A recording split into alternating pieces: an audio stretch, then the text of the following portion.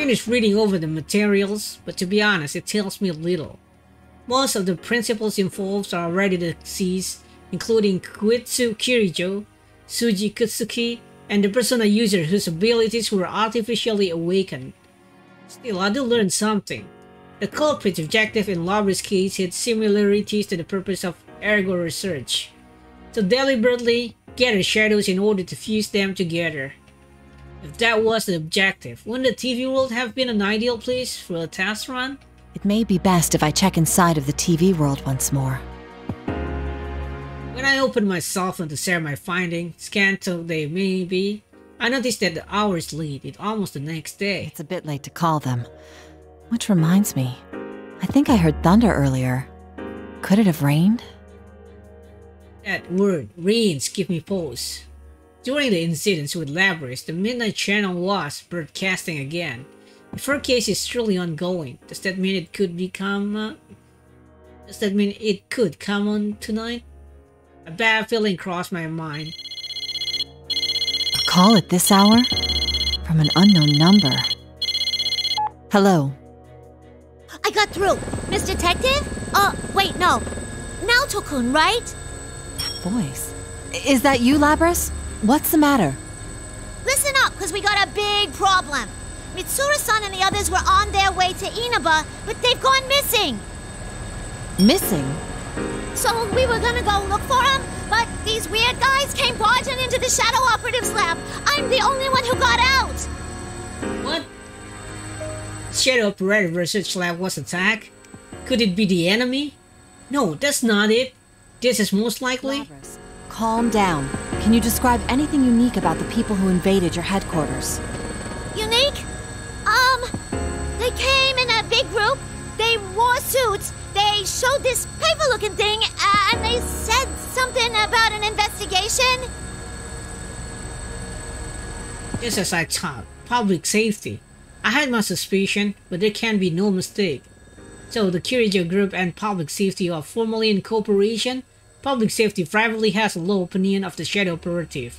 Hence, they request that I perform an undercover investigation. I must have found out about Mitsuru-san's disappearance and use it as an opportunity to launch a compulsory investigation.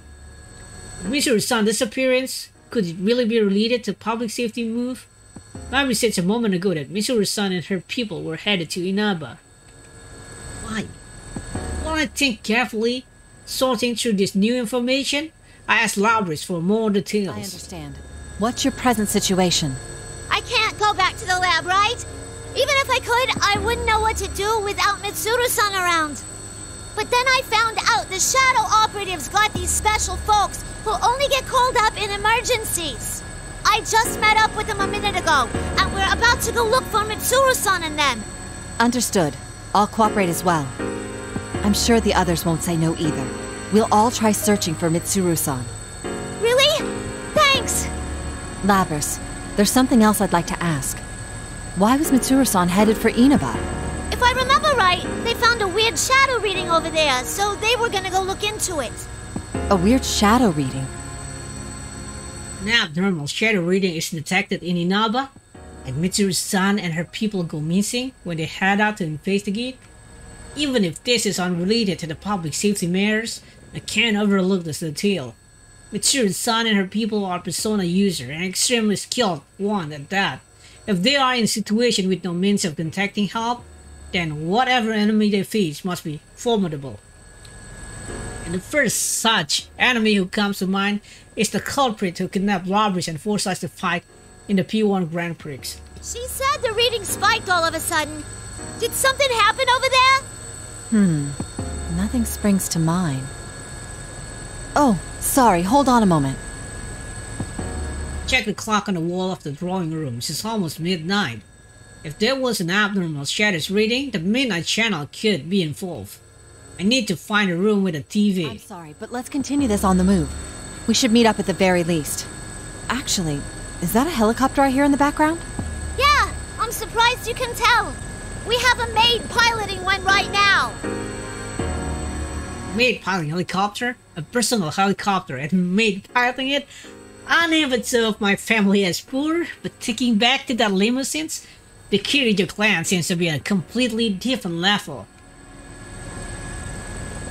Let me think of a place where a helicopter could land around here. Oh, let's come back to Red. As I continue to talk while walking down the hallway, all the lights suddenly turns off. So it is midnight. This is a police station. There should be several officers still stationed here, even at this hour. However, in defiance of this fact, an unnatural stillness pervades the air. A blackout. No, that's not it. The roaring helicopter rotor on the other end of the line have also fallen silent. Labrys? My cell phone has gone dead, as if the batteries would drain. I tried a few things, but it won't even turn on. Have all the electronics have stopped working so suddenly? I open a nearby door to get a better look at my environment. The empty room is hazily lit by an eerie red glowing coming from the window. Walking to get a clearer view, I gasp at the sight outside. An obvious fall has fallen upon this quiet rural town. Red fog? Oh, there's a tower there? Like Tartar's tower? Being the town involved in fog, I can't help but remember last year's kiss. With the foreboding feeling that the situation has taken a turn for the worse, I quickly leave the strangely empty Inaba station. Not comment about the tower. To be continued again. Nice, I really enjoy this. Okay, sudden phone call and find the clues.